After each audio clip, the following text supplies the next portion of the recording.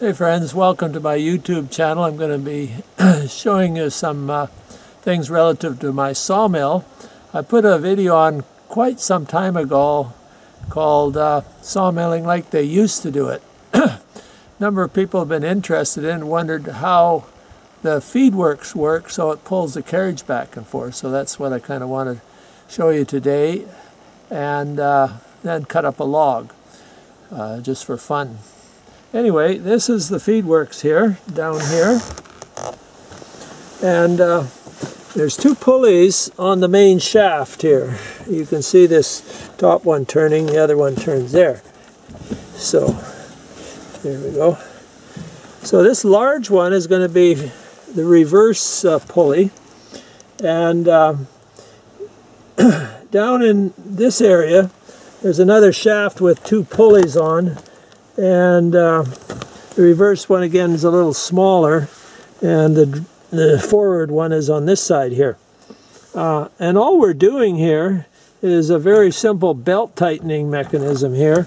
So for reverse, I push forward on that one.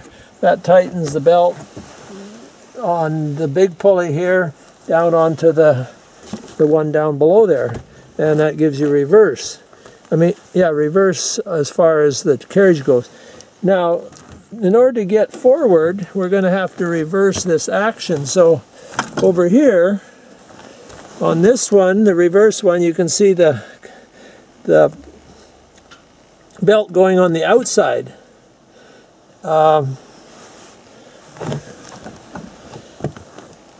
in this situation here, we still have the belt on the outside, but we go opposite on the one down below here, and we use an idler pulley over there, which you can see there, an idler there, and then I just pull it this way, and that tightens it and gives the friction I needed to go forward.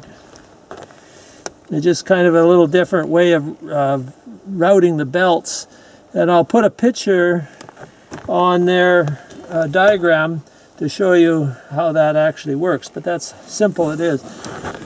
Reverse for the carriage, just tighten the belt this way. Forward on the carriage, I pull it back and do it that way.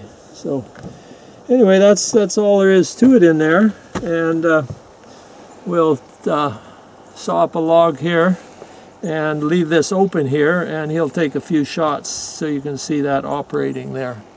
Anyway, we'll get busy here as soon as we get this thing started.